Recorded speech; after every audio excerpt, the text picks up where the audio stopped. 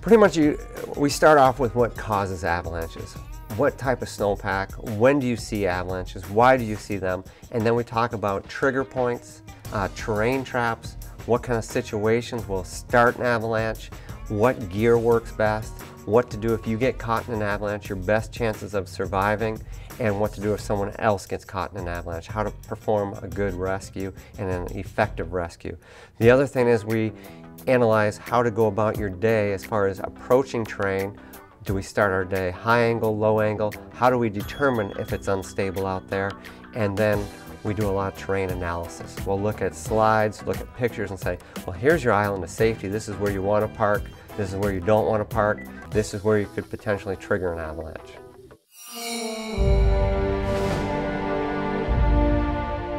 The key thing why it's important is it increases their odds in avalanche terrain. It's sad to see rescues or avalanche accidents go wrong because people didn't have the right gear and the right training. And that's one of the reasons I got into avalanche instructions. We were going on rescues, recovering bodies, and people were making basic mistakes. And with a little bit of training, it can make a huge difference. And the training is really starting to pay off.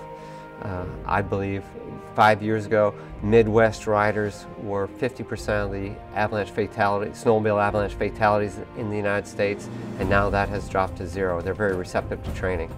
The Midwest riders, I find, are very receptive to avalanche education. Many of them are new to mountain riding. They want to increase their education. They're being prepared. They're better prepared than a lot of the Western riders. Where the Western rider, their avalanche knowledge perception is much higher than it actually is. And that's true in avalanches in general. People, their perceived knowledge is much higher than it actually is. The Western rider is the toughest one to get in a classroom. They think they know it all. And in the last few years, they've been almost 100% of the avalanche fatalities. Now, you don't have avalanches back in the Midwest, but the Midwestern riders are very serious about the sport, and they head out west on a regular basis. And the education is paying off with them. The Western rider, they have a beacon on, but most of them don't know how to use it. For the snowmobilers, if having a snowmobile-specific course, it's from a snowmobiler's perspective. It's what works for snowmobiling. Some of the ski techniques work for snowmobilers, but not all of them do. And you really have to understand the sport, and I've been snowmobiling since I was 10 years old. I know how snowmobilers work as a group, what techniques work to increase your odds in avalanche terrain.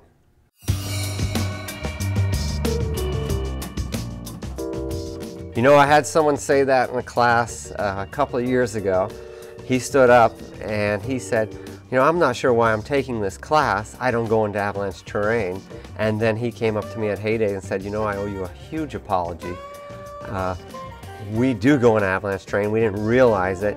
And he buried a friend in an avalanche, but he had taken the class and he had the composure to pull off an extremely impressive rescue, and he saved the person's life from what he learned in a 4-hour class. Many people feel that they're not in avalanche terrain. One of the things I do in class is I hand around a slope meter to show people what a 30 to 45 degree slope is. Most people don't realize they're on a 30 to 45 degree slope. They think it has to be a much steeper slope. It actually doesn't. So it's an awareness. Most people take a class and say, wow, this has been a huge eye-opener. We learned what we're doing right, but we also learned what we're doing wrong.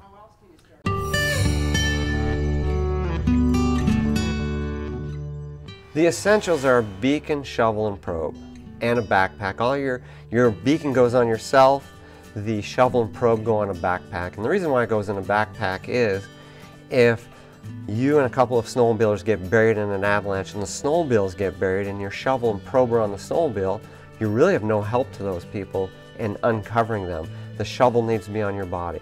So a beacon, shovel, probe, and then the other thing that's becoming very popular is an avalanche airbag pack, which if deployed, you have a 98% chance of being on the surface of the snow.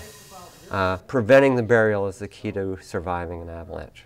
Well, I think the key thing is everybody in your group should have avalanche training. It doesn't do you a lot of good if one person has avalanche training, and if Jacob has it and he took the class, but if he gets buried, how can the other people help him? Everybody should be on the same page because 90% of the avalanches are triggered by you or someone in your group triggers the avalanche that kills someone. So if everybody's on the same wavelength, you're much safer. And there's certain people you want to ride with, and there's certain people you don't want to ride with.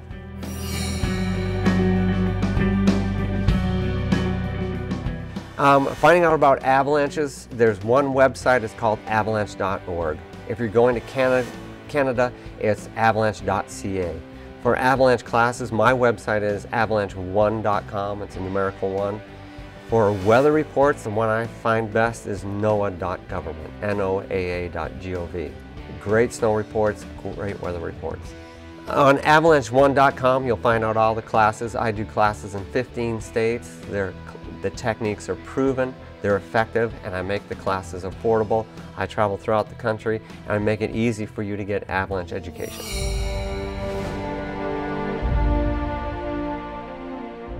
Boy, if you had to bring it down to some really basic things, have the right gear for one. Because if you get buried without a beacon, it's very hard to find someone without a beacon. But what I cover in class is the 5 big rules of the backcountry. Number 1 is only one at a time in avalanche terrain. Like when someone's climbing a hill, it's only one at a time.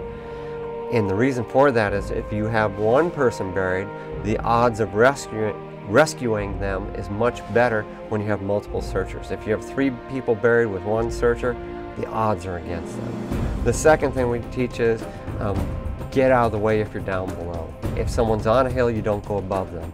Number 3 is have a plan. Who's first on the slope, who's last, where are you stopping, and what's your escape route? The 4th big rule is stay in voice or visual contact. And then number 5 is alter your riding according to the danger. If it's high danger, we're keeping it low angle.